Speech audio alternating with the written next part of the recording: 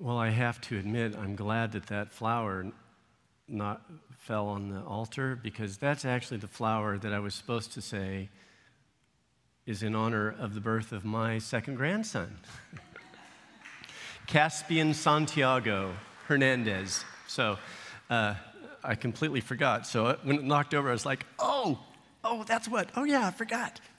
So those are good things. Those are good things. The first and only time I ever drove a tractor was in 2006. I was serving a little town in Kaiser, Wisconsin, Norwegian Lutheran Church, Spring Prairie Lutheran Church it was called. It had once been a thriving town filled with Norwegian dairy farmers and tobacco growers. Tobacco was a cash crop back then. There were 2 grocery stores in town where you could buy the stuff that you speared the tobacco with and wrap the leaves and so on.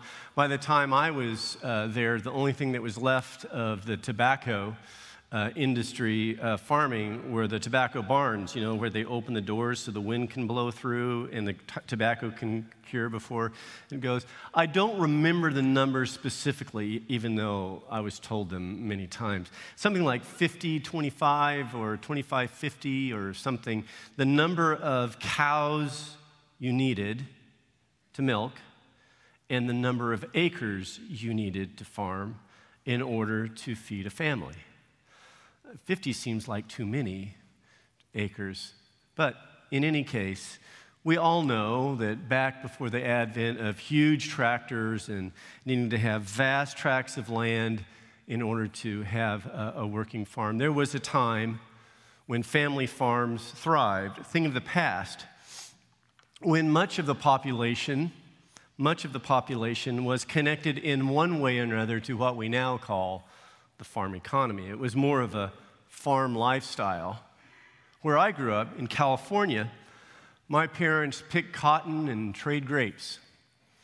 My grandfather, Grandpa Garland, was the business manager of Di Giorgio Farms. Some Italians owned a farming interest in the San Joaquin Valley, and there was a little town that had its own school, its own church, its own post office, and the whole community farmed, big farms then.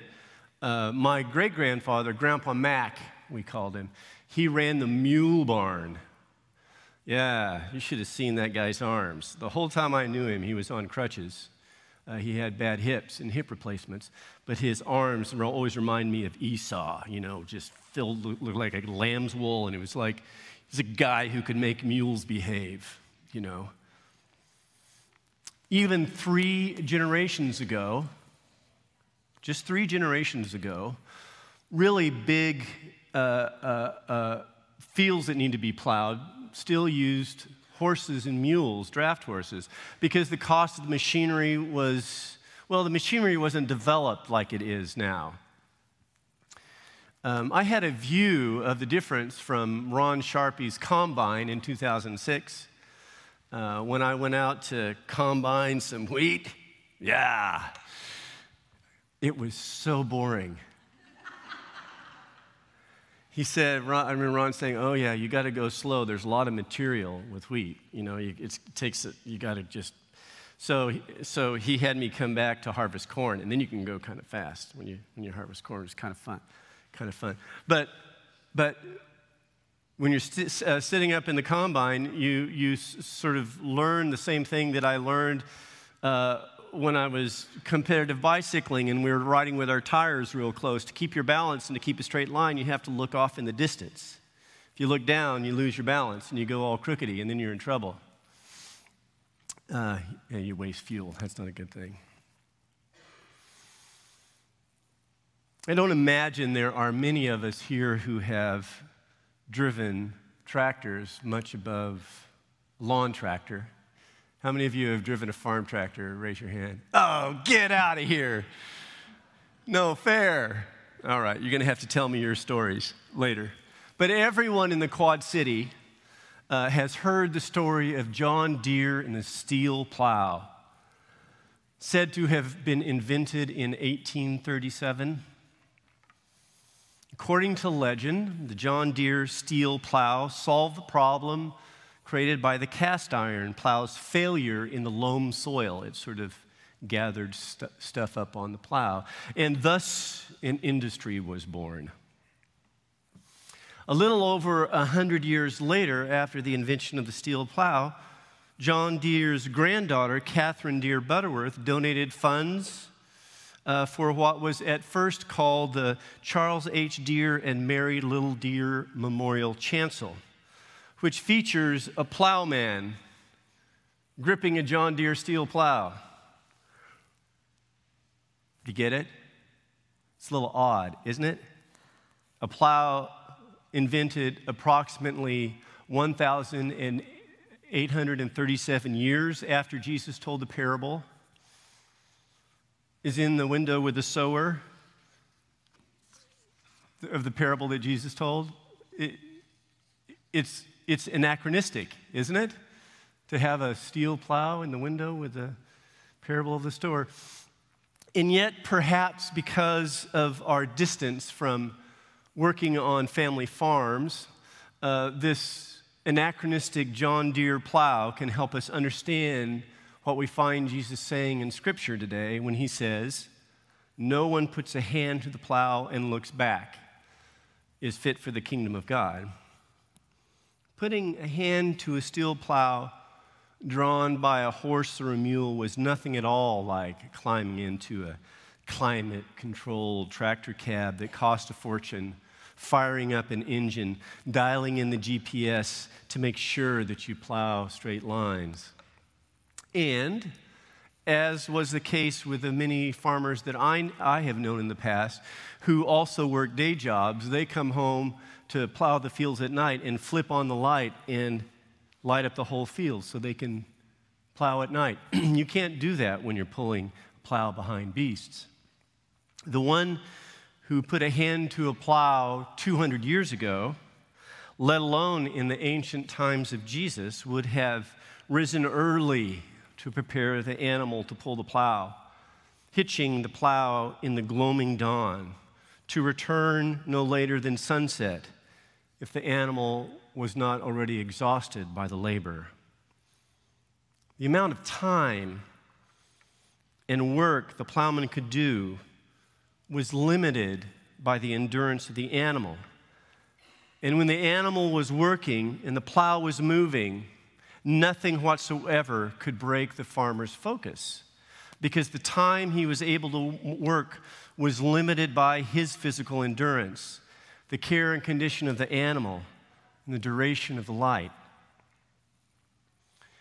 I'm not sure whether ancient farmers made straight lines, long furrows like we see today, but I can tell you from my brief experience that it's not easy to keep a straight line. You've got to keep looking off in the distance, something ahead of you, focusing on that. If you look right in front of you, your line gets all wonky and it doesn't make any sense at all. Truth be told, Jesus teaches a lesson on focus and vision, time, and a lesson on the freedom of limits. He points to the plowman as an example of what it means to be a disciple and to work for the kingdom of God, to demonstrate the kind of focus, vision, and limits that prepares for the seeds of the kingdom to take root and grow, to produce for the harvest. We all know very well what it is like to be pulled in many directions, to feel constantly distracted, to feel like we have limitless options, to be expected to work around the clock, to be available 24/7. And yet Jesus says to be fit for the kingdom means focusing on the work right now, in the limited time we are given, keeping a straight furrow by focusing on the horizon to which we are surely headed. There's a creeping sense of distraction that the plowman could not have allowed, and the seed of the focus that causes Jesus to point to him helps us see the changes we need to make to regain the focus we need if we are to make the most of the time we are given in this life. Not to do ever more, not to be more efficient, not to better manage our calendars, to sleep less, but to narrow our focus to what matters most and there to find true freedom as we accept our own limits and the limits of others and trust in God's unlimited kingdom of love, forgiveness, compassion, and care.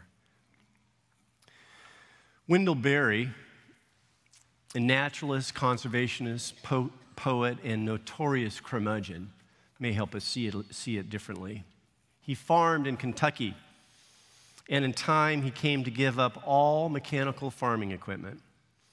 He refused to use tractors and pesticides and herbicides. He farmed with mules and used his noble pen to advocate for rural life and family farms.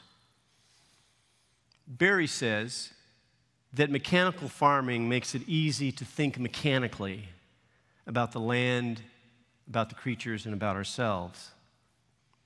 He says the tirelessness of tractors brought a new depth of weariness into human experience, the cost to health and family life, which we have not fully accounted for. I've searched in vain for the first Wendell Berry article I read, which tells the story of him hitching up the mules to the plow in a field and the way it felt for him to walk behind it on the land he was plowing, to experience its contours, to talk to the mule along the way, to account for the personality of the animal, to feel at the end of the day the mule pulling toward the barn, to know most of all that the time he had to work the fields was always limited. Each part of the story is about connection, relationship, to land, to animals, to time.